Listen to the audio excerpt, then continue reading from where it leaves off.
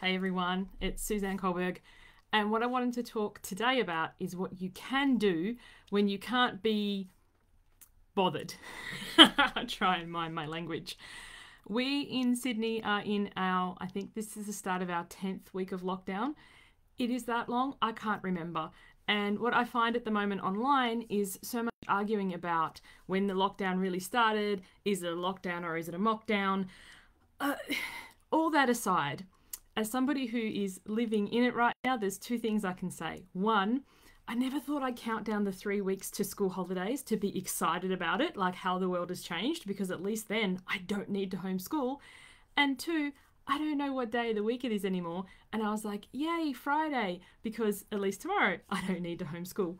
But what I want to talk about today is that what is not being said is it is a very stressful time right now, jokes aside, and a lot of us are having struggles that we haven't had before.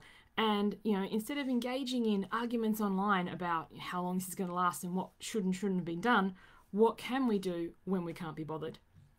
And I think right now, what really doesn't matter is our appearance. What does matter is doing things that make us feel good. Movement, like exercise. We could go and shred. Like if I hear one more person talk about shred right now, I swear, lucky we are socially distanced, or I would throttle them. Moving in a way that makes you feel good. So for those of you who've been following me, I've started doing yoga again. I don't know if you can hear that. It's my children tobogganing down the stairs. But, moving in ways that feel good for you. What else can you do when you can't be bothered? Taking that 5 minutes extra in the shower so you have that time alone, taking more frequent baths and just breathing, finding a hiding spot and just having that few moments totally to yourself, acknowledging that you're having a hard time right now and giving yourself some grace and some compassion.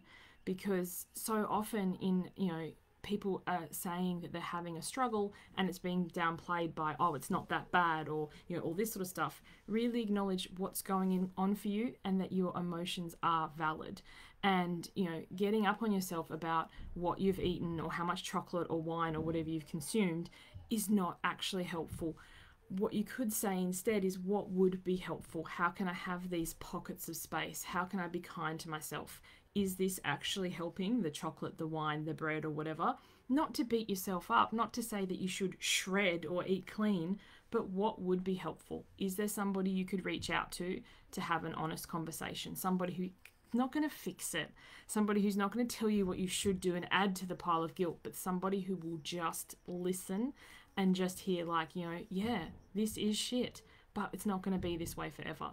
So I just want to acknowledge that for many of us, there is this general consensus feeling of I just can't be bothered, and that is okay. But there's little things that you can do, getting some fresh air, making a cup of tea, perhaps doing some stretches, venting at somebody with their permission and express approval, finding that little moment where you can escape. What am I doing right now? Escaping from my kids. On that, I've got to run. We've got homeschooling. Back to it. But I hope that's been helpful. Any comments, any suggestions, any other things you can think of? What can you do when you can't be bothered? Please share them in the comments. I'd love to hear. Maybe we can get a discussion going and give some hope and suggestions and ideas to others. Have a great day, everyone.